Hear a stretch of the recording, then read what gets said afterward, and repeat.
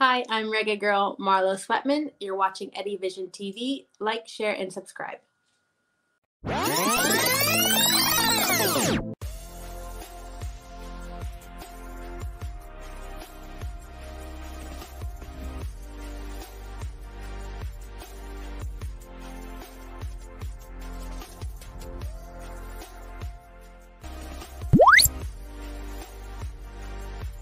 Thank you to you, FIFA Women's World Cup, Australia and New Zealand.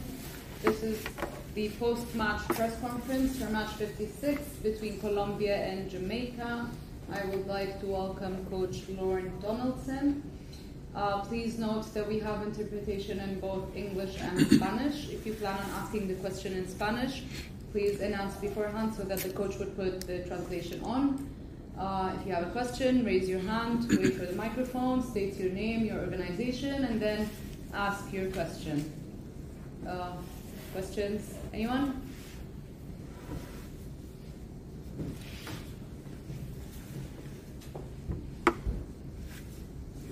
Joe Lynch for ESPN, asking my question in English. Coach Lawn, comes at the end of the tournament for your side. Could you basically just sum up your emotions that you're feeling right now? How proud are you of what your group's been able to accomplish in this tournament?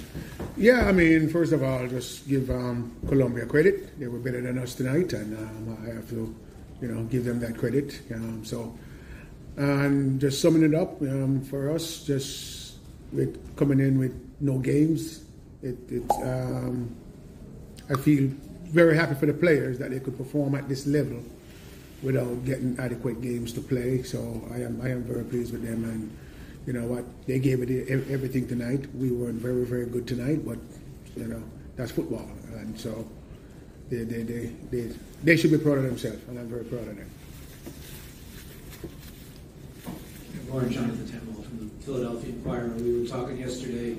You brought it up yourself about how things went after the 2019 tournament ended, and I know that it's a little close right now in the moment to things just ending, but what do you hope happens now and to really get this sustainable for the long term? Yeah, and that's a good question because, again, I told you I'm in Jamaica. I mean, the 2019, nothing happened. So obviously, maybe with some help from maybe even the government, even though FIFA and the government don't really mix, but hopefully we all can come together now and try to figure something out so we don't do something argy-party all the time, so we can have we have some decent young players, so we need to have a good transition going in and start preparing for the future tomorrow, start looking at stuff. Lord, Jeff Kassouf, we're with the Guardian and Equalizer U.S. Speaking of that future, a quick turnaround to another very big game for the group with another tournament around the corner. What do you say in terms of how to get them immediately ready after maybe a disappointment like this, and what do you hope for in that game coming up? Yeah, but as I always say, it's a disappointment, and everybody who is not here is disappointed. Only one team's going to win. So the sun is going to come up tomorrow, so we have to be ready to go and just get on with our life. So, just again tell them, magnificent job. Nobody expected this, so let's kind of build on what we started and see what happens in the next tournament. Hi. Can you hear me? I can hear you.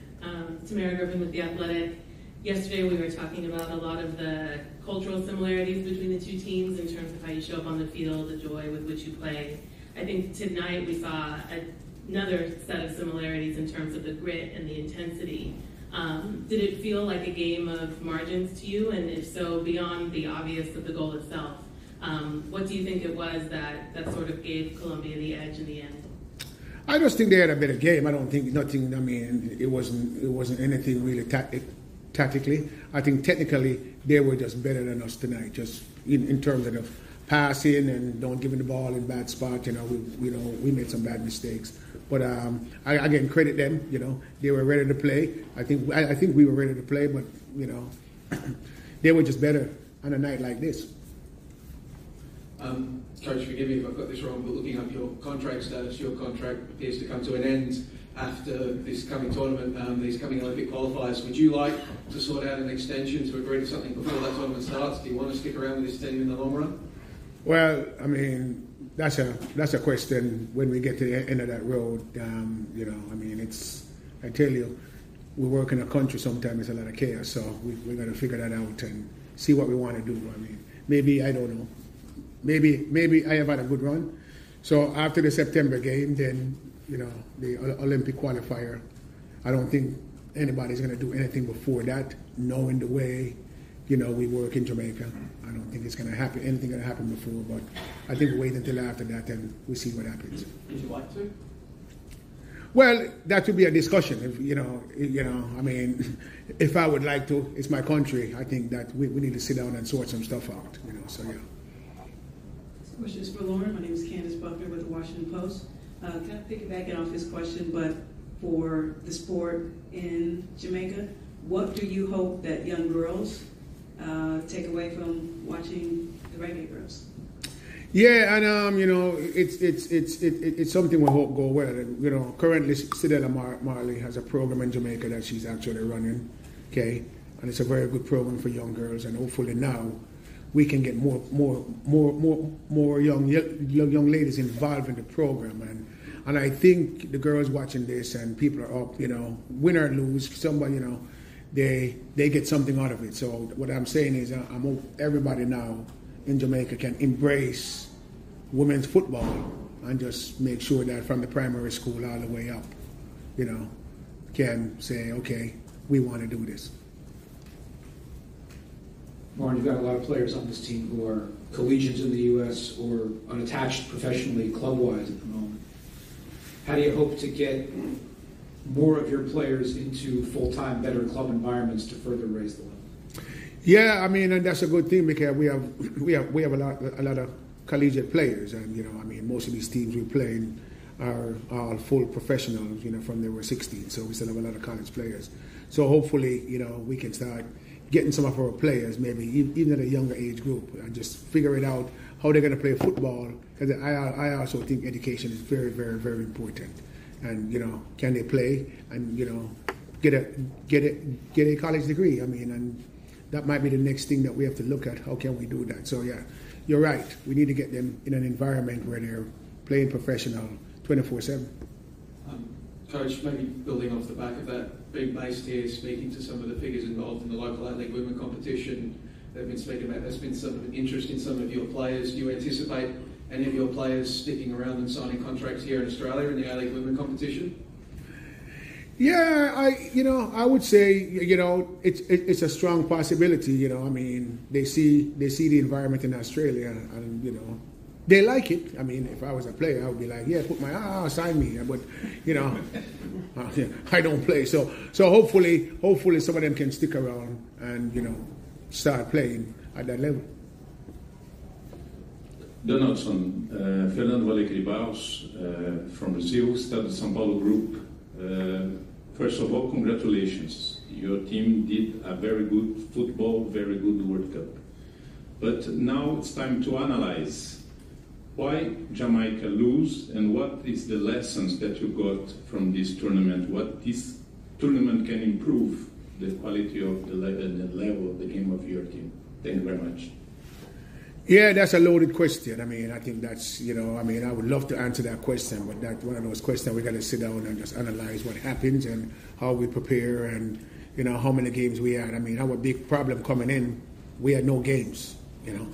We had no games, international games. So, I mean, the international games, first international game we have had in, you know, 4 or 5 months was here, okay, when they blow, or 6 months, when they blow the whistle, that was our first game. So all we did was a few camps. So I can do that by getting more games and getting players better prepared. You know, if we have games, you know, I mean, like, you know, so, and I think because they're going to change the way the Caribbean football and carnival and all that stuff, we will play some more international games. So we will use a lot of those games when they come up, the Gold Cup for the women's and all that as preparation. So that's good stuff for women. Lauren Dictabano from Keep Up Australia. Going into this game, did you have conversations about how to try and nullify that crowd? I mean, it was obviously very much a Colombian dominant sort of crowd today, but were there conversations about how to handle that given, you know, what you guys were coming up against today? Yeah, I don't think that fazed us. Who I mean, you know, it's a lot of yelling in the crowd. Maybe they think it was people cheering for them because it was all yelling. So, you know, I don't think the crowd has anything to do with this match. I mean, I don't think, you know, we're Jamaica. We're not fazed by a crowd or anything. It's just, again, we just went out there and we just didn't play to our standard. And, you know, Colombia just played better. But the crowd has nothing to do with it, no. Any more questions? Yeah. I don't know what was asked, I'm just getting here, but Coach, the team made Jamaica proud. I mean, the whole nation is behind us. You mentioned CONMEBOL merging with CONCACAF, so much is coming up. So how far do you see this team going, and can they get back here next time? Well, I mean, with more games now, and those games we have to play them, you know, we're hoping that we can get a bigger pool of players and develop players, and, you know, I mean, it's always our hope to get back to the World Cup. So, you know, we will just, you know, let it be, and we will just see. Okay, thank you everyone. Thank you, Coach. Thank you. Thank you, guys.